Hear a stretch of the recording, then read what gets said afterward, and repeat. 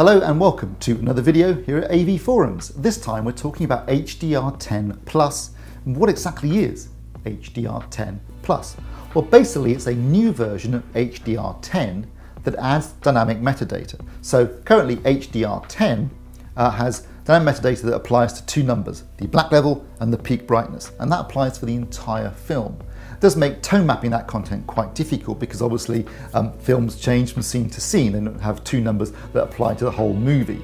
When you add in dynamic metadata, what you're basically doing is adding in metadata for the black level and peak brightness that changes from scene to scene, and that better reflects the way the content was actually graded and also makes it easier for the TV to correctly display and tone map that content, giving you a better HDR experience that is closer to the content creator's original intentions.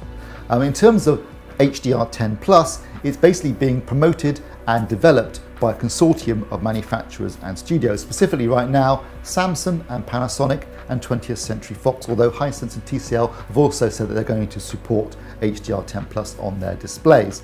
In terms of content right now, it's actually a little bit limited.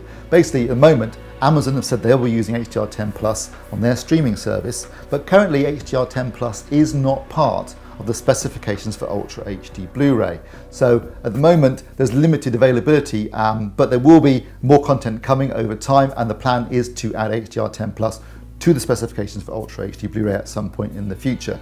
In terms of other studios, none have actually supported it right now, apart from 20th Century Fox. And in terms of other manufacturers, other than TCL, Hisense, Samsung and Panasonic, there aren't any that are currently announced their support either. But it certainly is gaining traction. Obviously it has a certain appeal because the thing about HDR10 Plus is that it's open source and royalty free. So you don't have to pay any licensing fees and you can develop it as and how you wish. Whereas the other version of dynamic metadata that's currently available on the marketplace, Dolby Vision, is a closed ecosystem that is controlled by Dolby, and there are licensing fees involved. Although Dolby Vision does have a lot more support currently in terms of content, it is available on Netflix and Amazon, and it's also part of the specifications for Ultra HD Blu-ray, and there are already discs available with Dolby Vision on it. But that's basically what HDR10 Plus is. It's a new version of HDR10 that includes dynamic metadata. Hopefully you found this video useful, and if you have, then please like and subscribe. And don't forget, you can find more news, reviews, articles and videos like this at avforums.com, Europe's largest home entertainment community. Thanks for watching.